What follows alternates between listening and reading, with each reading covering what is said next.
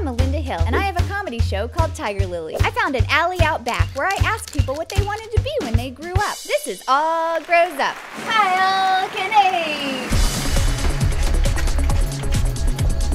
What's happening? Kyle, what did you want to be when you grew up? First was a race car driver, just because that was like the go-to answer. Then I drew a picture of, I drew a picture like in school, and they're like, "What do you want to be?" I drew a picture of a guy on a stage. I didn't know what it was, but it was being a comedian.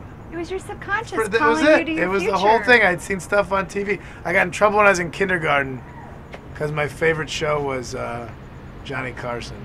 I wrote that like when you're like, "What's your favorite TV show?" I wrote that down in the school. Called my parents. Were like, "How can this child be staying up so late to watch Johnny Carson?" My mom's like, "That's what he likes." Did anyone give you good advice in succeeding in comedy? Love it the most. You're never gonna make any money. It's all in the to be tough love. You're never gonna make any money. You're never gonna be famous. So do it because you love it, and you're gonna do it for free forever. Oops, you became famous and you have money. I rode a bike here.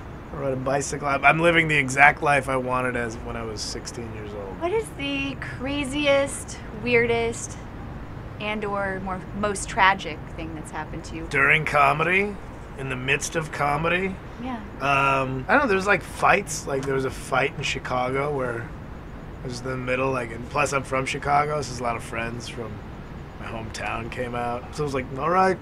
And so I just had to sit there and hang out with people. I couldn't tell a story because like the back third of the whole club was brawling because a guy said something mean to an off-duty cop's girlfriend because she was being loud and drunk. But it's Chicago, so the cop was like, "You can't say it to my girlfriend. I'm a cop." And the guy was like, "I don't give a f***." And so then they fought each other. What's the best thing that's ever happened in comedy? This, I do it for a living. I do this for a living, Melinda. I hear you. That's a silly way to make a living. If somebody's like, "You can't do this anymore," I'm like, I don't know. I understand. It's a silly thing for the world to give me money for. I used to put stuff in boxes and mail the boxes, and at least I knew somebody wanted that stuff in the box. I'm like, I'm part of a bigger thing. I'm part of what people need.